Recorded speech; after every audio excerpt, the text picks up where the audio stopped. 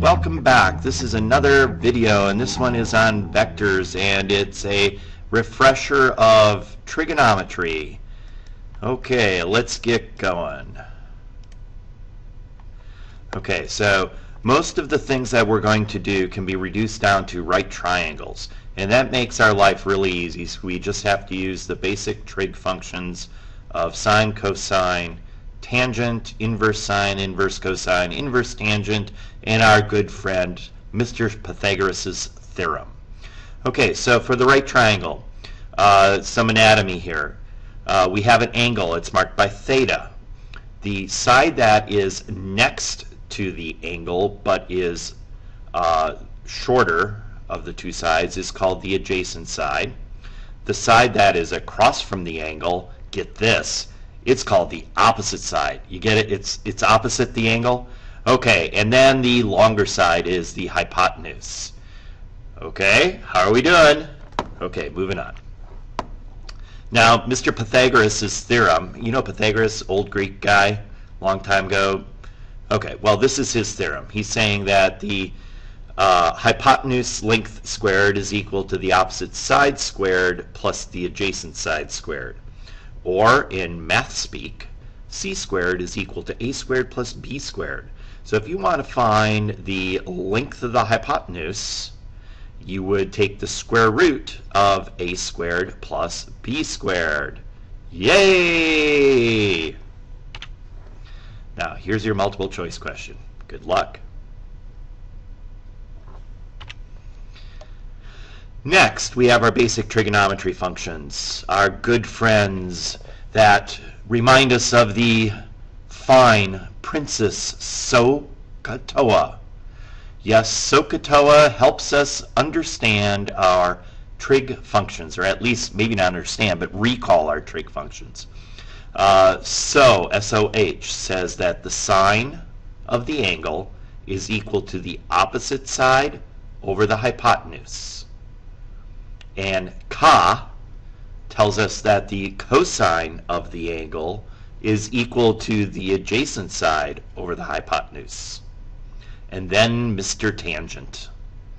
Mr. Tangent is TOA. It's the opposite side over the adjacent. Next. Okay, so now we have the inverse trig functions. And those are the functions that will undo the trig function. So if we want to find the angle, but we know what the lengths of the sides of the triangle are, we need to do the inverse of the trig function. And it's given the sign, or given the notation of to the minus 1. That does not mean that it's the reciprocal of the sine. That's notation for undoing the sine function, or inverse. And to find the angle, if you know the opposite in hypotenuse, you would take the inverse, or sometimes that's called the arc sine of the fraction opposite over hypotenuse. Similarly, for the arc cosine of the adjacent over hypotenuse will give you the angle. And the arc tangent of the opposite over the adjacent side will give you the angle as well. We are most often going to use the arctangent function when we're working with vectors. Not always. You have to look at the triangle to be sure what function you're going to use, but most of the time we're going to be using the arctangent to find the angles that are vectors. The hypotenuse is our vector. Okay, the angles of our vectors. Okay, moving on. Okay, so here's a sample problem. We have a surveyor that stands on a riverbank directly across the river from a tree on the opposite bank. She then walks 100 meters downstream and determines that the angle from her new position to the tree on the opposite bank is 50 degrees. How wide is the river, and how far is she from the tree in her new location? Okay, so I'm going to draw my river.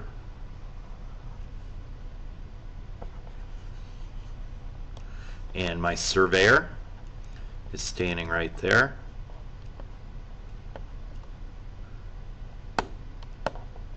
And there's a tree directly across the river. And then she walks downstream 100 meters, looks back at the tree,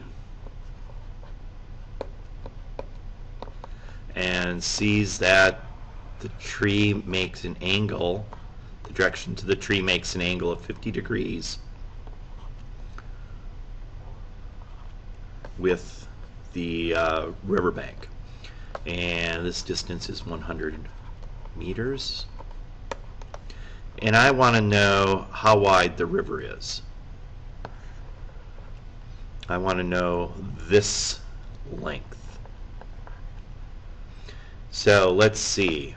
That side is opposite of 50 degrees. I know the adjacent side. I'm looking for the opposite side. So opposite and adjacent go along with tangent. And I want to find the length of the side. So that's the tangent of the angle is equal to the opposite side over the adjacent side. And again, I want to find the length of the opposite. The opposite side is equal to the adjacent side times the tangent of the angle. Now I'm going to do some substitutions. The adjacent side is 100 meters long times the tangent of the angle, which is 50 degrees. And let's pull up the calculator so we can do that calculation.